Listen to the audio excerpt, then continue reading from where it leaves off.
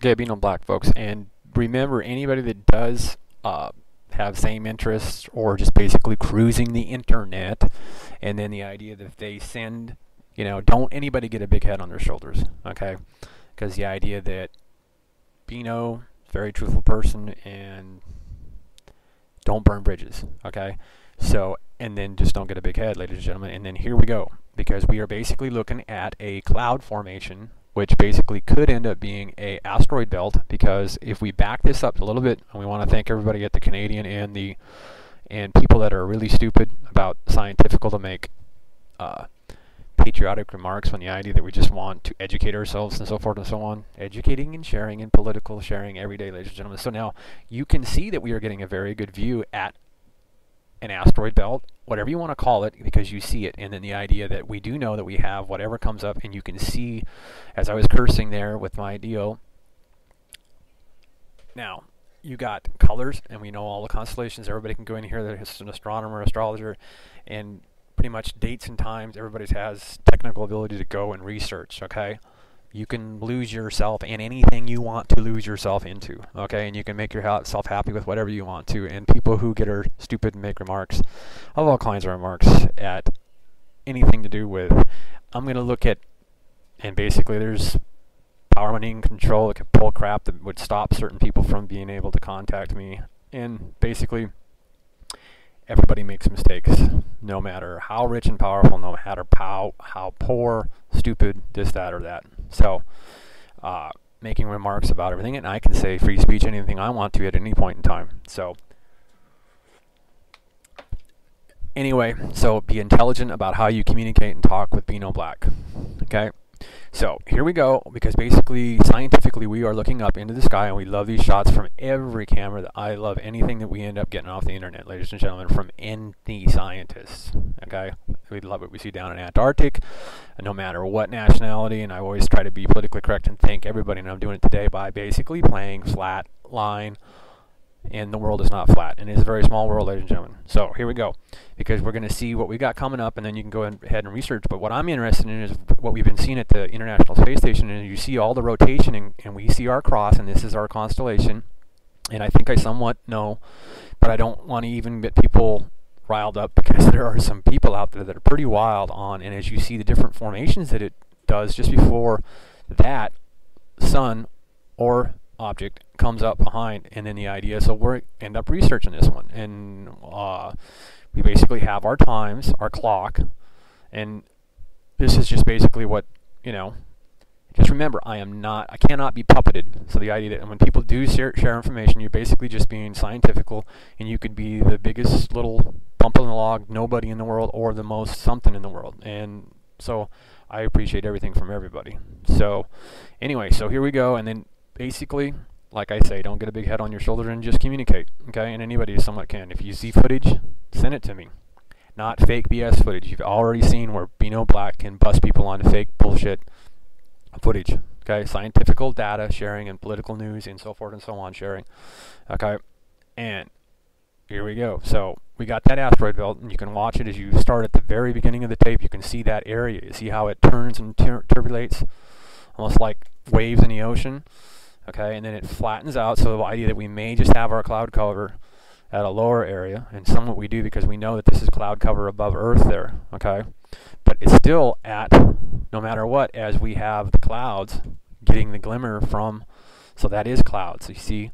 And then we get a little bit of higher clouds, and whether it's asteroid belt just above the clouds, and then remember how basically we've always talked about the factual of what I was trying to show you, data on hemisphere, and I just basically leave it to sphere because you can go in there in every altitude of the planet and our layers and our holes that they're magneticals, and basically that's just natural because we get electrical energy from out in space, and Earth's electrical energy and the magical of scientifical of whatever big bangs or big bang, okay?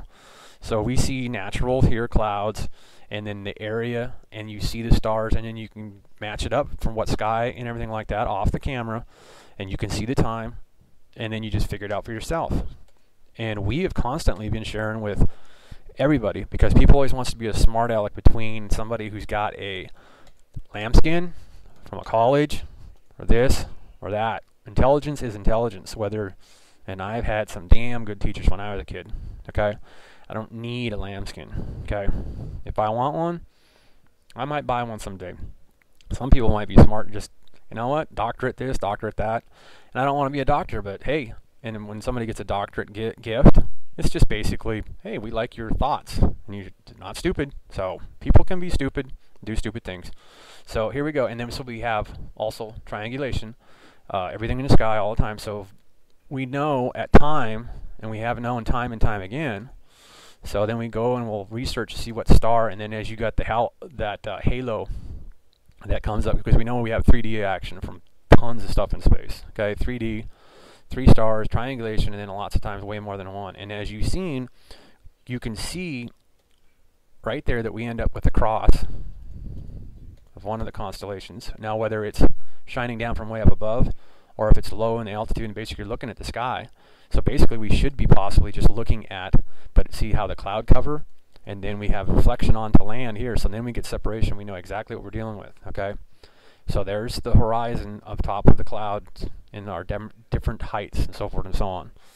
So as long as you have clear vision, you can see what you know is real. And as you see, we get very fast action between asteroid belts or constellations and universes possibly, okay? And remember how I said meld and so forth and so on? It's just simple terminology, ladies and gentlemen. And there you go, is you got a fast follower back here, you see? And so you can nail that down on a planet or a fast moving object through space. And as you can see, we have these star constellations that are sitting, and then we have a kaleidoscope of the others melding. And we've had famous people in astronomy at NASA and so forth in the past that mentioned that they know that we were melding together, and they've seen it a long time ago. So honesty bleeds through all the time. Probably 4 suns close to Earth, planet out there with many moons we know to be Saturn, and then the idea there, who knows what NASA's found. You only leak and find exactly what, and the best thing to do is be nice to astronomers and astrologers, and then basically they're not going to go to their grave lying to people. There's no deep, dark secret out there in space. It's there. You can see it with your eyes. Okay? And then Power, Money, and Control gets to view the telescopes first. Okay? So it's nice to be nice to everyone. So here we go. As we love the footage that we get over here. And then so you watch these 2 star systems, and then so Beano's learning with everybody else too. And see, we have this halo effect there also. And as we come up, we get basically star systems moving and brushing against each other, and electrical energy out there between planets and so forth and so on. And we'll end up digesting and research and see what we have exactly coming up at those times. And we'll go from there, and then we'll know exactly, more than likely, what star we have coming up. And it's very interesting to see the followers, and then the idea that you do know, and it's basically just something, knowledge from all astronomers and known for years. So certain stay right where they're at, and that's the ones we get our directional GPS off of. And then we get rotation of the Earth, and always keeping an eye on that every day to see where the Earth is positioned. GPS, ladies and gentlemen. And then you have the followers of all this. So there you go with a basic little, so let's enjoy. We'll even just go back all the way because it plays pretty fast.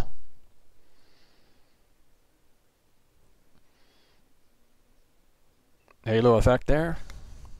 3D motion, we know that comes from. Or 4D. Or who knows how many. Every time you get a point, you have another D. Okay, so now here we go with hologram coming through there. We know that to be one of our 4 suns. So, and that's the signature on that. And they had the signature on that came up before that. So,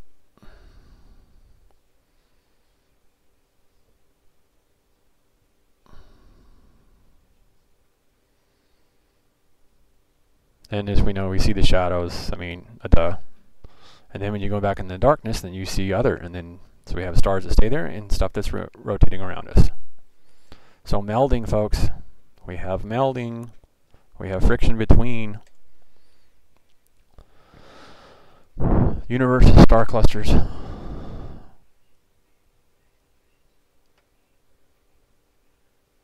Because you can see And then basically we know those stars that are usually normally the colors that you see without me even so you don't think that I'm trying to brainwash or anything. You see the color of stars in constellations that are just solidly sitting there, okay? You get the red, the purples, the greens, and we know those normally to be at the North or the South Pole.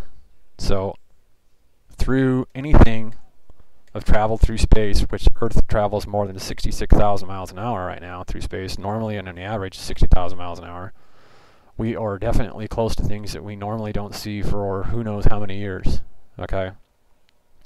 And possibly maybe this has been the norm all the time, but a lot of people are starting to notice things and basically so when we're closer to things and we can see things bleeding through to your eyesight, whether it's up on a 13,000 foot high mountain or down on whatever elevation you live throughout the world, we're living and learning things. So we know that there's way more than one sun. Fact. It's not even science, it's fact. Okay? And it took science and intelligent people with telescopes and mirrors and modern day technology and everything to basically expose the truth. And the truth gets exposed daily, 24/7. So here we go. And there you go into the night, and so you get a nice span of what's going on in space, ladies and gentlemen. So the night skies are whether you want to be romantic or just actual factual. Factual, this is factual. So at the footage you just watched, this is basically central in North America where the positionings were. And then so Hawaii would be over here, Pisces would be over there rising, and then 4 hours later was what you seen started at around midnight at 12 a.m. So you had Venus, and then you can go to whatever software you got and see, and as you see, Jupiter looks smaller because the idea is farther away from Earth at the time. And so that's footage, and then you go research on any software, whiskey, telescope, whatever other stuff that turns you on, and basically you'll end up seeing what's coming up and then be able to judge and do your research and find out what exactly is probably what you're seeing, okay? Because this was 4 hours ahead Central Standard Time, okay?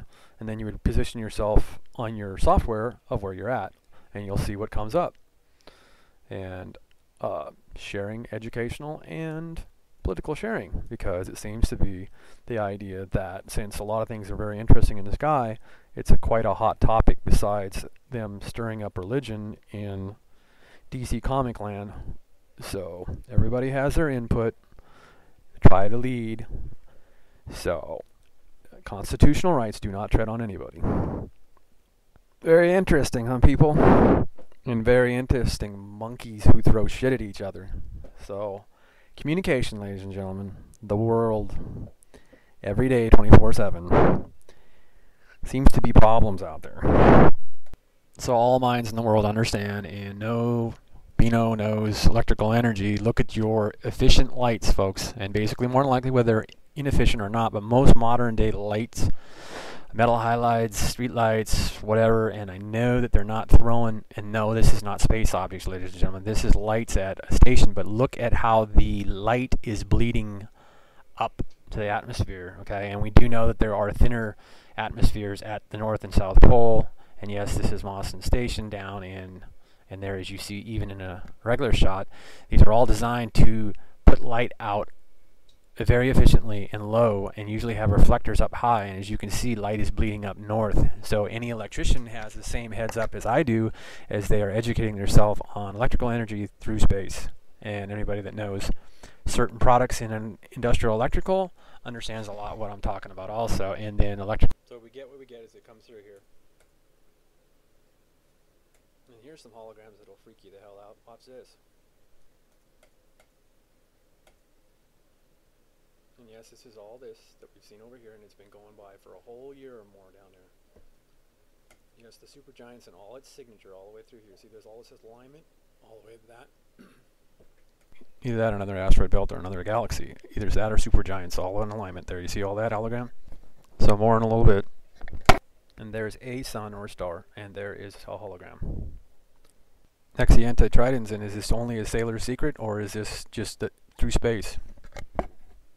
I.e. another position. Other position? Froze pointer.